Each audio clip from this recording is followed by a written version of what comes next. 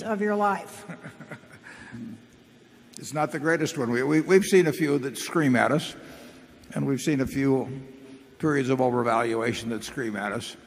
And 90% of the time, we're somewhere in between, and we don't know exactly where we are in between. The business of being scared, I don't know what you do about that.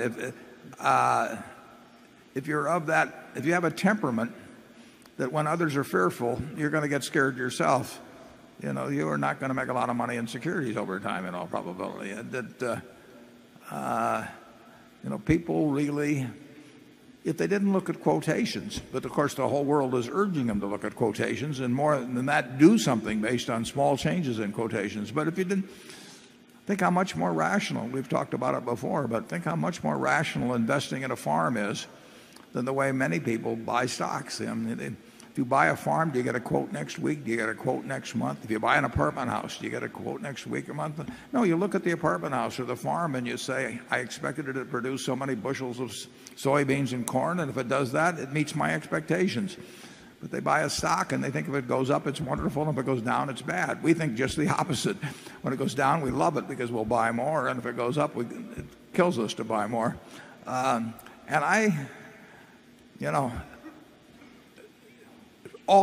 Ben Graham wrote about it. It's been explained. But if you can't get yourself in that mental attitude, you're going to be scared whenever everybody else is scared. And to expect somebody else to tell you when to buy and therefore get your courage back up or something. I could get this fellow's courage up substantially by saying it's a wonderful time to buy. And then a week from now, he'd run into somebody else that tells him the world is coming to an end. And he'd sell. I mean, he's a broker's friend, but he's not going to make a lot of money. Charlie? Yeah, I think I developed more courage after I learned I could handle hardship. So maybe you should get your feet wet with a little more failure.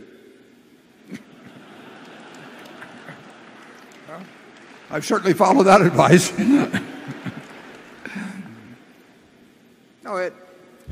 Some people really do not have apparently they don't have the temperament or emotional stability or whatever it may be to invest in securities. They'd be much better off if there were no quotations at all. And Keynes talked about that some in the past too. To take something that should be an asset, a quotation every day, terrific liquidity. Nobody says how liquid is my farm or something of the sort. So they're not expecting that prices to tell them something about how they're doing. The market is saying this or that. Whenever anybody says the market is saying this or that, it's sort of unbelievable. But there's a lot of interest in investing, and people are going to yak about it all the time. And in the end, what counts is buying a good business at a decent price, and then forgetting about it for a long, long, long time. And some people can do it, and some people can't. The